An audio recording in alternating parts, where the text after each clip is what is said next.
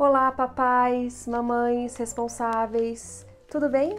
Eu sou a Ana Carolina e o tema da nossa atividade de hoje é cores.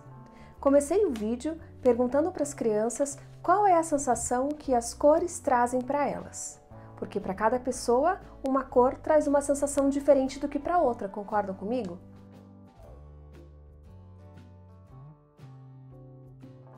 Propus também, através de um desenho bem simples, que eu quero mostrar para vocês agora. Eu realizei esse desenho, né? Usei a cor cinza e o mesmo desenho eu usei a cor vermelha.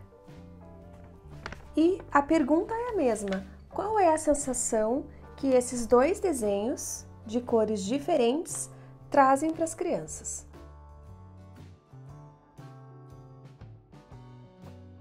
Como sugestão também de atividade desse tema, eu propus a página 6 do livro de arte, onde o artista propõe uma confecção de uma escultura, onde tem o passo a passo, para que as crianças também façam esse exercício usando não só o desenho, mas também o recorte do papel, né?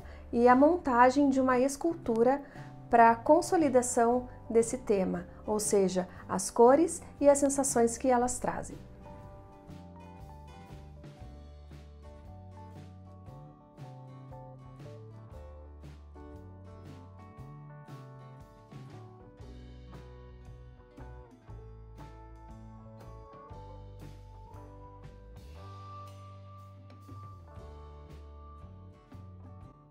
Então é isso, pessoal. Gostaram da atividade? Gostaria de sugerir que brincassem com as crianças com cores, tintas, diferentes materiais, diferentes papéis, recorte, colagem, porque é muito legal esse trabalho com artes visuais.